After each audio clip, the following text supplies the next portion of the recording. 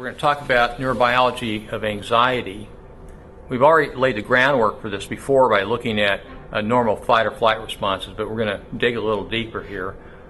Here we have a cartoon, free-floating anxiety magnified 200 trillion times. So that's what it looks like up close. And what I want to do before we jump into the material is I want to play for you a video. It's about 1.5 minutes long, and this is really quite good in terms of the symptoms that you see displayed, and we're going to come back and refer to this during the early part of this class. So let me see here. You should have a blue screen, is that correct? Is that it? Everybody see the blue screen? Yes. See play?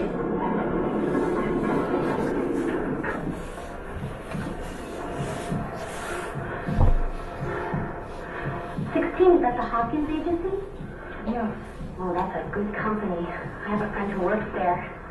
Have you been up to their offices before? Oh, no, of course not. Today's the first time.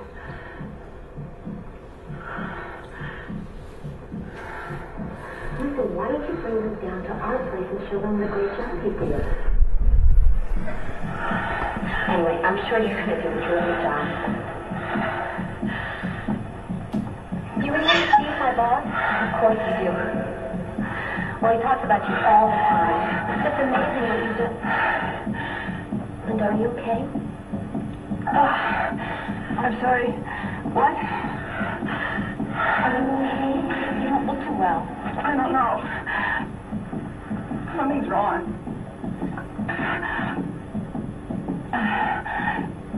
I have to get off this elevator.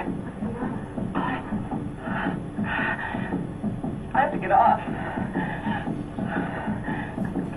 I have to get off right now. Okay.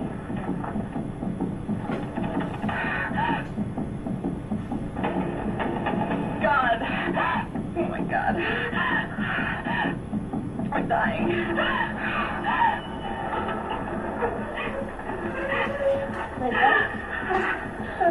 Linda, just sit here, okay? I'm gonna go get some help. Okay. Now, obviously, that is a panic attack, and again, it's let me get this up here. Instant PC.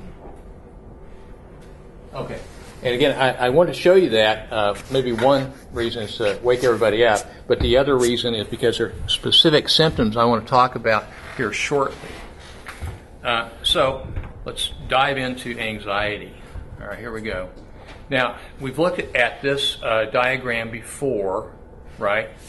And so you might want to get that out. I'm just going to review this, and I'm going to do this in a sort of short version of this, but just to remind everybody, okay, in normal fight or flight responses, get my arrow up here, let's say there's a real threatening environment, and remember that is processed, you have parallel processing that occurs at the level of cortex and the level of the amygdala, all right? Then, what's going to happen then is if there's danger, then each one of these brain structures will use their own nerve cells, their own neurotransmitter, to activate the locus coeruleus. We're going to look at that in detail in just a minute. Also, they both activate the hypothalamus, and there are two main outflows from the hypothalamus that mobilize the body. One is the sympathetic nervous system, lightning fast nerve impulses at 250 miles an hour, going everywhere in the body, and then also down into the core of the adrenal gland, adrenal medulla, which dumps adrenaline and norepinephrine into the bloodstream. So that's the rapid response. And then the other are referred to as neuroendocrine pathways, the brain influencing glands. Okay, so we have the HPA axis that we've talked about, and in humans, the main glucocorticoid is cortisol. And then we also have the hypothalamic pituitary thyroid axis. And so that's kind of it in a nutshell. We're going to get to a little bit more detail.